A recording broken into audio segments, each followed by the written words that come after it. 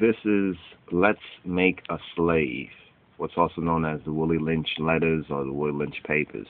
Originally, this one was published by the Black Arcade Liberation Library in 1970. Now, we had republished it, the Ethiopian Brotherhood of the Nazarene. This was in 1996, and wanted to show you this particular evidence right here. One particular commenter on our video basically said they never seen us so fired up. More fire, more fire. Well, here's the message, and the message is still true. Now, this is a letter by Willie Lynch, where he begins off, "Gentlemen, I greet you on the bank of the James River in the year of our Lord 1712. Please pay attention to this. 1712. Now he goes into his philosophies and his strategies toward man breaking and slave making of the lost sheep of the enslaved Africans or the Beta Israel. Now, as you look at this document, this is the first paragraph, and this is the second paragraph, this is the third paragraph. Now, pay attention to this right here. He says, "In my bag here, I have a foolproof method for controlling your black slaves." He says, "I guarantee," he says, he guarantee every one of you that if installed correctly, it will control the slaves for, pay attention to this, at least 300 years. So let's do the math on this. We have him beginning here, location on the bank of the James River, the Jamestown colony in Virginia, in the year of our Lord 1712. Now, when you go to the next page, keep that 300 in mind. We're going to do a little bit of mathematics with it, right? He says right here, the editor's note, it says that this speech was delivered by a white slave owner or slave master, right? Willie Lynch, the slave driver, Willie Lynch on the bank of the James River in 1712. Okay, let's take some paper right here and put 1712, right, plus 300, right? And then basically what you have when you bring this down, do this math, 17 and 3 is 20, so you have 2012.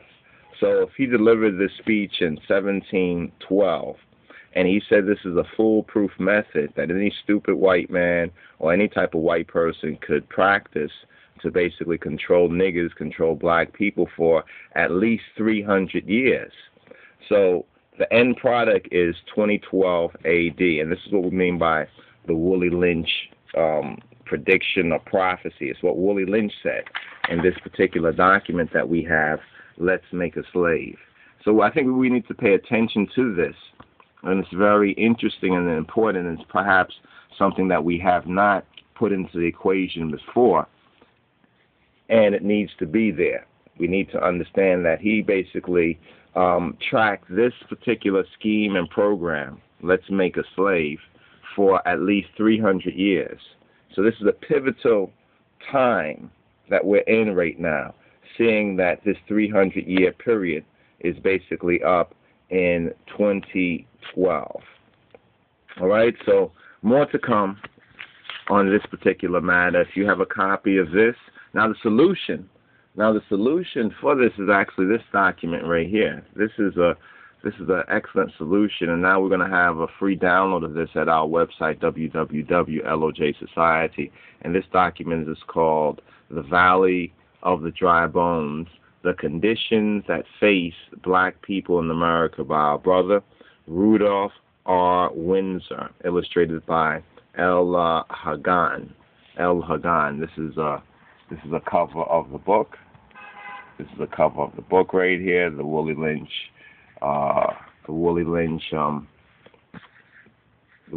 letters. Valley of the Dry Bones. And just to give you a little on the background right here, he says the conditions that face black people in America. It says The Valley of the Dry Bones, Conditions That Face Black People in America by Rudolph R. Windsor is a fascinating compilation of history, anthropology, sociology, and theology. In clear, limpid prose, Windsor tells the history of black people from biblical times until today. Drawing extensively upon the Bible and many works by eminent scholars in various disciplines, the author has created a work that is once inspiring and intriguing. He seeks to prove that black people, more properly called black Israelites, are truly God's chosen people.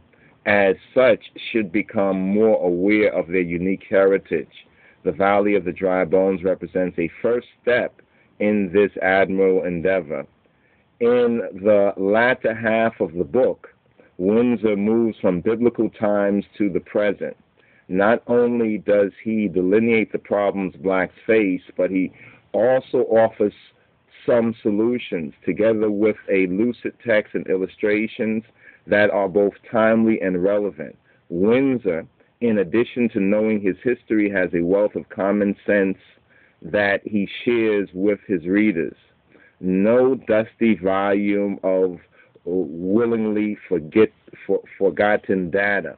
The Valley of the Dry Bones is a controversial and daring volume, that rare work of scholarship, a book that makes the lessons of history pertinent to the modern reader.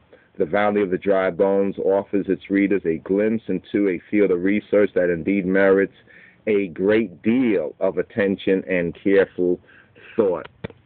So we suggest this particular book as a good way to at least start or continue the process of overcoming this diabolical and evil, this evil idea that actually has been quite effective. Let's Make a Slave, the Willie Lynch letters, the Willie Lynch papers. Once again, please remember it was delivered in 1712 on the bank of the James River. Willie Lynch himself says that if installed correctly, he says right here, if installed correctly, you understand, he guarantees that it will control the slaves for at least 300 years. At least 300 years. And doing the math once again, 1712, 300, 2012 AD.